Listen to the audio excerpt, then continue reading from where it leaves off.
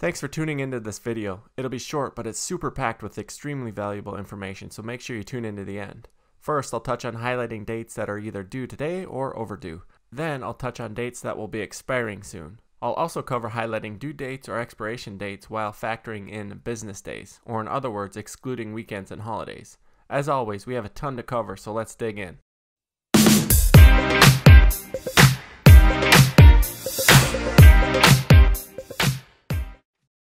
Alright, so I'm inside of Microsoft Excel. As you can see, I have two columns in my data set. This is a pretend set of workflow case numbers that my imaginary team needs to get done. Before I send these to my team to complete, I want to highlight the most urgent cases in red. In my line of work, we have the goal of completing the cases within 5 days after we receive them.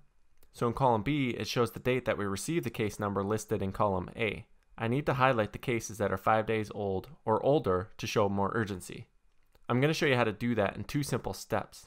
I'll show you how the today function works in Microsoft Excel. Then I'll show you how to use that formula to set up conditional formatting to highlight items that are more urgent.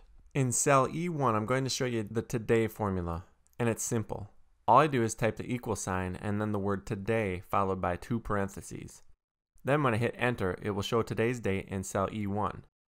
I am filming this on October 30th, 2020, just so you know why it's not showing today's actual date. Pretty cool, right? But let's say I want to know what the date was 5 days ago. That's very simple as well. All I need to do is add a -5 or a -5 to the end of the formula, which is telling Excel to subtract 5 days from today. The cool part about this formula is that it will always show what today's date is. If I close this Excel sheet and open it again tomorrow, it will show tomorrow's date as today. It updates automatically. Alright, so now that you know how the today formula works in Excel, let's put that to use within conditional formatting. I want Excel to highlight any date that is older than 5 days from today. I'm going to highlight all of column B to tell Excel that what I'm about to do with conditional formatting will be applied to all of column B. Then I'll click the drop down for conditional formatting, which is located in the ribbon on the Home tab. From there, I'll hover over Highlight Cell Rules and then choose the less than rule. You should get a pop-up like this that will likely just have a random date in there. I need to adjust this rule a bit. So instead of highlighting any cells that are less than October 27th, I need to tell Excel to highlight any days that are 5 days older than today. So I'll replace that with equals today, opening parentheses, and closing parentheses. Then I'll add a -5. I'm going to choose to keep the light red fill with dark red text for this one. Now I can just click OK. From here you could add another rule to highlight anything that is less than 3 days old in yellow. It's done the same way. Now I'll just type equals today, opening parentheses, and closing parentheses, and then -3, and click OK. Now you might notice it replaced all of your dates that are older than 5 days, which were previously red. That's a simple fix. Just insert all of column B as highlighted, and then choose Manage Rules from the Conditional Formatting dropdown. Now we just need to tell Excel what order to add these rules. If I click on the older than 5 days old and then move it up in the order, we should be good when we click Apply. Now you might be thinking, this is all fine and dandy, but what if I need to highlight dates that are going to expire in the future? For instance, let's say that instead of the date in column B showing when you receive the case, it shows the date that it needs to be done by. Let's cover that next. It's a very simple process. In this example, I have dates in column B that are all in the future. Remember, the date when I'm filming this is October 30th, 2020. I want to highlight red any dates that are in the next 2 days, because those are the ones I need to get done first. I'll do that by highlighting all of column B, and then from the conditional formatting dropdown, I'm going to hover over Highlight Cell Rules again and choose the less than option again. In the formula bar in the pop-up window, I'm going to type equals today, opening parentheses, and closing parentheses, and then a plus sign, and then the number 2. Then I'll click OK. Now all the dates that are less than 2 days from now are highlighted in red. I can add in yellow to show any dates that are less than 5 days from now the same way. I'll highlight all of column B and then choose less than from the conditional formatting dropdown.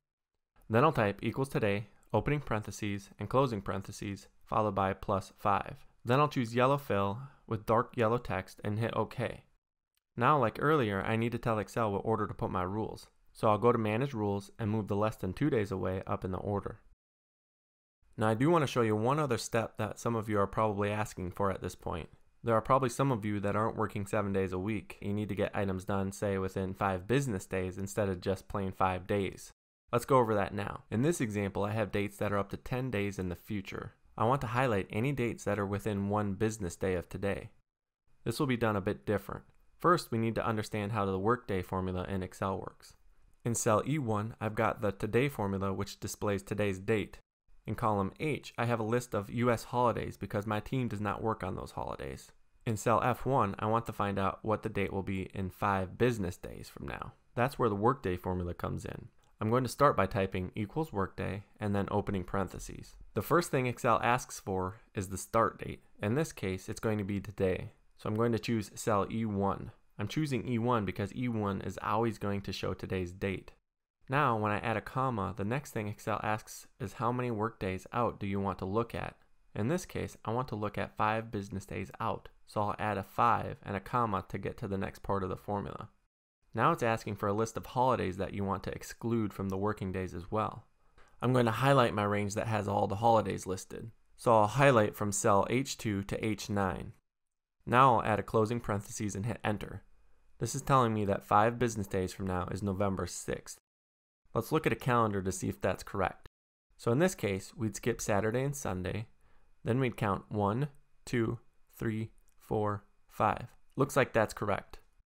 Now since we know that November 11th is a holiday, let's do 10 business days out instead of 5 to test that part out as well. I'll do that by changing the 5 in my formula to a 10. Let's look at a calendar now to see if it skips November 11th. So we skip Saturday and Sunday again, then we count 1, 2, 3, 4, 5, and then we skip Saturday and Sunday. Then we count 6, 7, and skip the 11th since it's a holiday. Then we count 8, 9, and skip Saturday and Sunday. This means that November 16th is in fact the 10 working business days. Now let's work on highlighting any date in column B that is less than 5 business days from now. The first thing I need to do is change the 10 back to a 5 in my formula. Now I'll highlight column B and choose the less than rule from the conditional formatting drop-down again.